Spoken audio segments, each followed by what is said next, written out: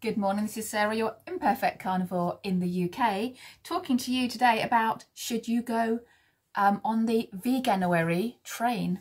Not sure if it's Veganuary or Veganuary, but it's going vegan for January. I think you already know what I'm going to say, but in case you found me and you're on the fence, it's unlikely that you found this because they're censoring carnivore content now, so you're not going to find this by accident, but I'm still going to say what I think. At this point, a lot of people will be thinking about doing Veganuary. Most of those people won't even have heard of carnivore, which is a massive shame. I've done a video already why I can't go vegan. I highly recommend it. I don't have that many videos on my list, so you can scroll down to the one where it says, why can't I be vegan? It will take you seconds to find it. That's why I personally can't do it. But I would like to talk, there's so many things I could say about this, but I'm going to keep it short. I have written down some things that I want to say about this to keep it concise and interesting. Well, I think it's interesting. Basically, let's look at this. Let's look at the plant-based pyramid picture. Let's look at that first. This is what they recommend that we're all eating like in January. Now, for a start, anyone with half a brain is going to work out that no one's going to stick to that because of the lovely processed foods, which I'm going to be talking about in a minute. That's what they want you to do. I take one look at that picture and my gut does somersaults. All I can see on there is gut-wrecking fibres. I can see phytates, I can see oxalates, I can see salicylates, I can see pesticides. That's all I can see. That's all I can see in that picture. I can see gut destruction. I can see joint destruction. That's all I see when I look at those foods now. After 9 years of eating this kind of food, single ingredient, normal, proper human diet. That's what I want. When I see that, I smile. When I see this, I don't smile. What is that? Let's have a look at another picture, what they recommend we eat. What do I see? What do I see in that picture? I just see hell. Yeah, interesting colours, and we've been brainwashed to think that's healthy. It's not healthy. Everything in there is just full of anti-nutrients. Try it.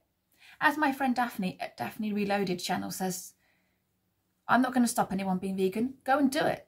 Go and do it for 6 months. See how you get on. But make sure you don't eat any of the processed foods. Just eat what's on there. Just do that 6 months. See how you get on.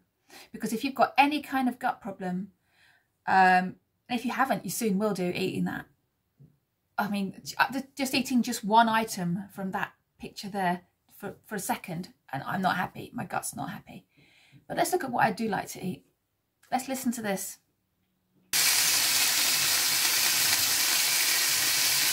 Now that is the proper human diet. That's what makes me happy. When I hear that and I see that, that is what makes me happy. But in reality, let's keep all the anti-nutrients aside in all those disgusting plant foods that I've just shown you. What do vegans really end up eating? Because they think they're going to do a whole food plant-based diet, but it's only a matter of time, a very short amount of time really, that they're going to end up eating this shit. Let's get it up on the screen. This is just an example. I know not everything in there is completely vegan, but there are some things in that page that are vegan. I know you can get things like nuggets, which are only just vegetarian, not vegan. But the thing that really freaked me out was this. Have a look at this. Rawsome vegan dinosaurs. Rawsome.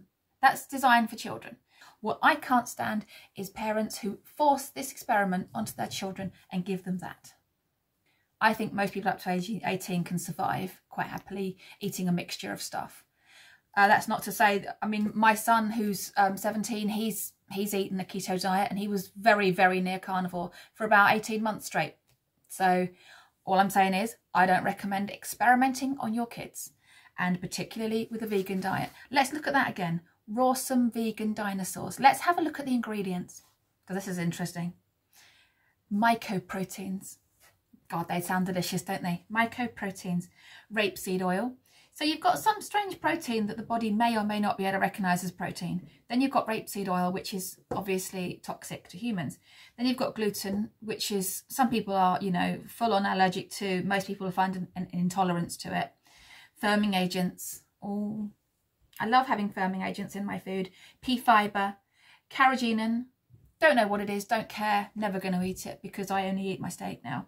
And sodium alginate, what the hell is that?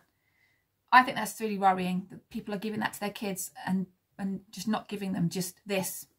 What's this? Just give them that. One ingredient food. Perfection. Why are you going to risk something that's got hundreds of ingredients? And let's see, when they've given up trying to create their own food, they're going to go out and buy this. What fresh new hell is this? Zizzy Vegan Rainbow Lasagna. Wow, that's amazing. Let's look at the ingredients list. Sunflower oil. Well, we know that's toxic. Spinach, full of oxalates, fibres, and also where it's grown, it's going to be covered in pesticides. Or maybe you could just eat this. So I'm thinking, let's look at the meat pictures again. One ingredient. One ingredient. What do you think is going to be healthier for a human? I cannot believe, it still amazes me to this day that they've told people that all of this stuff is better for you and better for the planet and better for everything involved if we just ignore what our human diet is, our proper human diet, and eat this crap. The number of ingredients. Let's have a look at that ingredients list again, and the Zizzy Vegan Rainbow Lasagna. Let's have a look at that. That's beautiful, isn't it? But anyway, I'm going to stick to my steak. So I think you know which way I'm going. I'm going down the carnivore route this January. I hope you do too. If you've made it this far and you're still considering going vegan, well, that's up to you. Do it. As Daphne from Daphne Reloaded says, just do it. Find out. You'll be quitting within a year or two, but go and give it a go. You know, it might save the planet or something. Anyway, that's me just talking about how I'm not going to go to Veganuary and ruin my guts and my whole body. So I know where I'm going. Anyway, you have an amazing day. You just eat your meat, drink your water, and if you don't, it's fine. And have a bloody brilliant day and thrive. Take care. Bye.